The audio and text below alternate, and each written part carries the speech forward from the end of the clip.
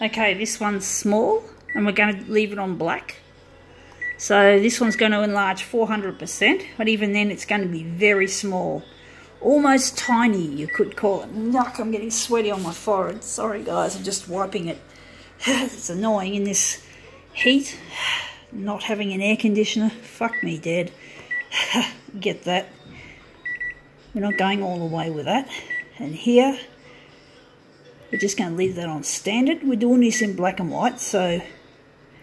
Now what am I doing here? Okay, we're going to reverse it. And we're going to choose a contrast. Do we want to lessen the contrast in this case? Just a little. And the copy density, we're going to darken it because it's a negative. And we're going to make it nice and sharp. This is going to be cheaper than colour. As it is. Oh, I know, we can't use saturation with black and white, if I'm correct. So that's alright. All we have to do now, first, before we grab the original, we're just going to push it onto 400%.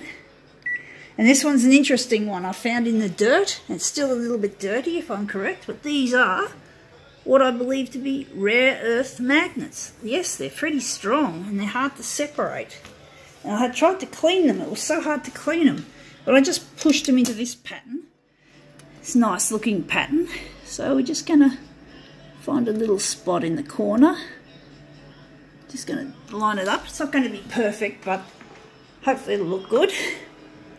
And then we're going to hit start and see what we do. Get some a really nice black and white image of these rare earth magnets.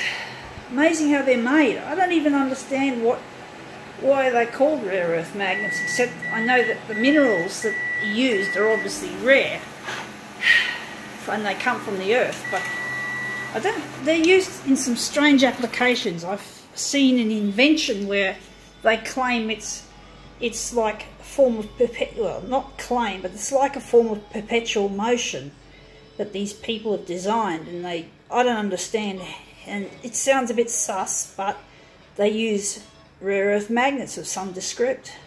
I don't know, we'll just maybe look up on Google rare earth magnet motor. Maybe look that up on Google that and see for yourself what's that, because I don't know enough about it. I'm not an expert, I know nothing of it.